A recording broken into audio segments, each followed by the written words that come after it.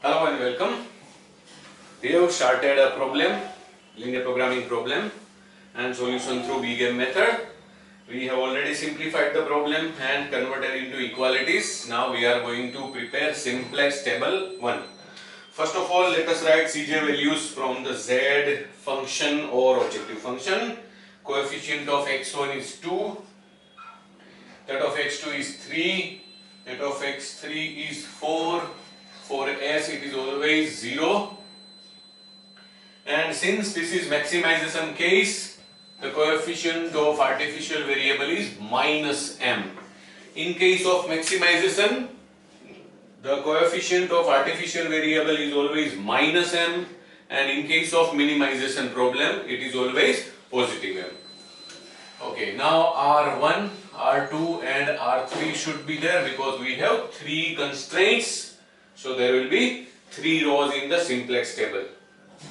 The first constraint has only slack variable, so its slack variable will become solution variable. In the second constraint there is surplus variable as well as artificial variable. Now remember that surplus variable will never become solution variable because surplus variable is never alone like slack. Surplus variable is always with artificial variable, and only the artificial variable from such constraint will become the solution variable. So A1 and not S2.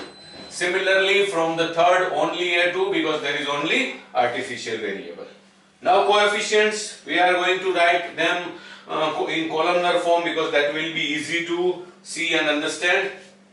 In first x1, 3, 2 and 2. In x2 they are 1, 4 and 3. In x3 they are 4, 2 and 3. S1 slack variable, S1 is only in the first case, so 1, 0, 0.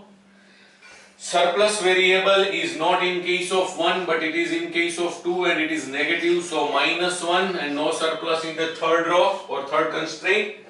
No artificial in the first. In the second, that is first artificial, so 1, and in the second it is second artificial, so 0. Second artificial variable neither in first nor in second, and in third it is 1. Solution values are respectively 600, 480 and 540. So this is the fitting of constraints in the simplex table. Now it is turn of C0. First is slack. So 0, second is artificial minus m, third is artificial minus m. Now we can write the zj values.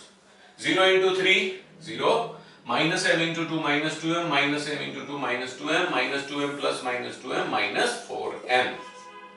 In the third, 0 into 1, 0, or rather in x2, not third but column x2, 0 into 1, 0, minus m into 4 minus 4m, minus m into 3 minus 3m, 0 plus minus 4m plus minus 3m is minus 7m. 0 into 4, 0, minus m into 2 minus 2m minus m into 3 minus 3m, so it is minus 5m. First 0, second, third 0. First 0 minus m into minus 1 is positive m. First 0, second minus m into 1 minus m. First and second 0, third minus m into 1 minus m. Now we can write delta j values Cj minus Zj. Okay. Now first will be 2 minus 4m, so it will be 2 plus 4m. In the second it will be 3 minus 7m, so it will be 3 plus 7m. In the third, it will be 4 minus 5m, so it will be 4 plus 5m. 0 minus 0, 0, 0 minus m minus m, minus m minus m, means minus m plus m 0, similarly 0. So these are the delta j values. Now what? Again remember, what is our objective? Our objective is maximization.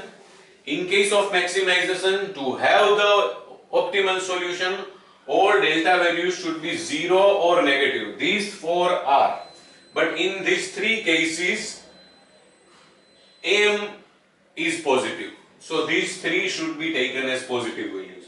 Now which out of these 3 is the highest? Because in case of maximization problem, if the initial solution itself is not an optimal solution, or if at the end of any simplex table we have not arrived at optimal solution, we have to select the highest delta value.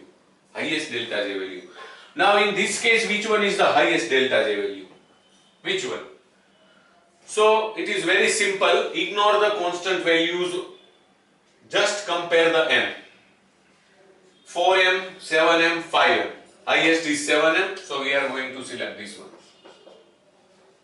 Because against m, there is the values 2, 3, 4 are negligible. Because m takes highest possible positive value.